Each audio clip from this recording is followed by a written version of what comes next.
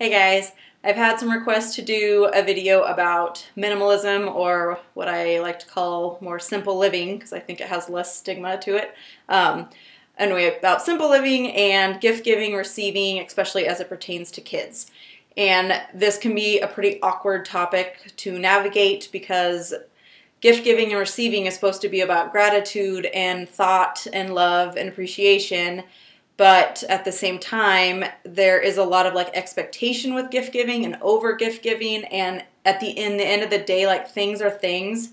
And if you're trying to live a more simple life and trying to buy things that are doing the least amount of harm to the environment and people and animals and everything else, then you have to find a way to control what's in your own home. So I'm just going to kind of mostly tailor this to kids because I think that's what most people had in mind, and it's easier to control your own things than it is to control kid stuff, kid clutter especially. So holidays are coming up. For us, it's like double whammy because both my kids have November birthdays and then it's Christmas. And as much as I would just love to put on the invitations, no gifts please for their birthdays, A, people are going to bring them anyway, and B, kids like opening things and I don't want to take that away from them. I just want it to be really, really small and controlled. So we just get them one thing each, something really small. We don't go nuts. I showed those little Etsy figurines, that's what they're getting.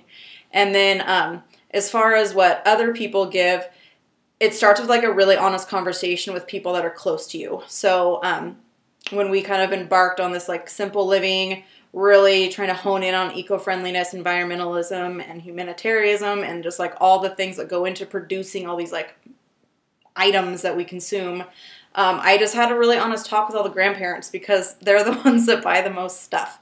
In my family, at least, almost all of them like to shop. We've got 5 of them, and every time they would come visit, they just would bring stuff, and it's so well-intentioned and made with love, but it made for so much stuff in our house, and it also made that associations that when one of the grandparents come, they're going to bring things, and I want the association to be that they're coming because they love you and they want to spend time with you. So I had a big talk with them about our goals with simple living and the environment and production of things and where things end up, which is inevitably the landfill and everything, just what our kind of goals were there for our family and for raising our kids as unmaterialistic as possible. And that was a good starting place. I don't know that it is always sticks. You can't really control other people. So in the case that you do end up with too much stuff, donating is great. It prevents someone else from buying something that you don't want in your house. So one option if you get things that you don't want is to donate. But I think the best thing is prevention. So if people know that that's the goal, then they'll buy you less, hopefully. And then also if people ask specifically what you want, I have been making Amazon wish lists for the last couple of years so that it has things that I think the kids would enjoy that can be used for multiple years for both kids, for different purposes that aren't one-type use toys, etc. So that's a way to control kind of what's coming into your house. And also I've been asking for consumables or for experiences. So for kids, art supplies or a special snack they don't get very often, or experiences money toward swimming lessons or any kind of lessons, or a pass to a local museum, or things like that you can do together with them instead of things that they have.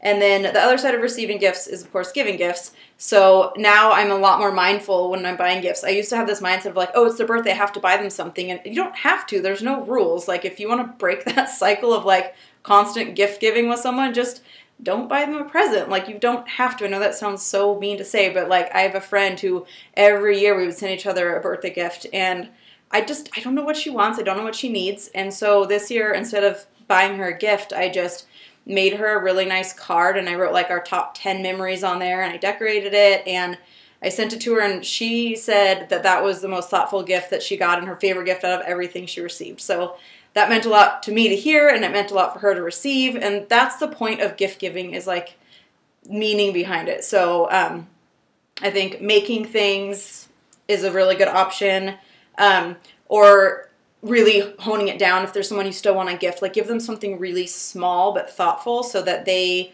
kind of are getting the message that everyone's toning it down a little bit.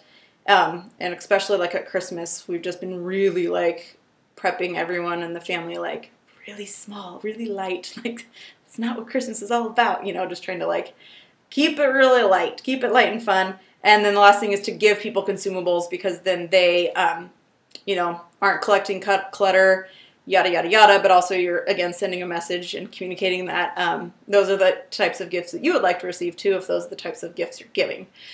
So I hope that's helpful. Again, it's just super awkward. I probably offended some people with some of the things I said. I'm not meaning to. That's just kind of like what we've been doing with the awkward thing of more things. So let me know if you have any questions or comments or ideas for me or anyone else who's reading them, especially as the holidays are approaching and a lot of people celebrate. Like, what can we do to be more mindful? So thanks for watching and have a good day. Bye.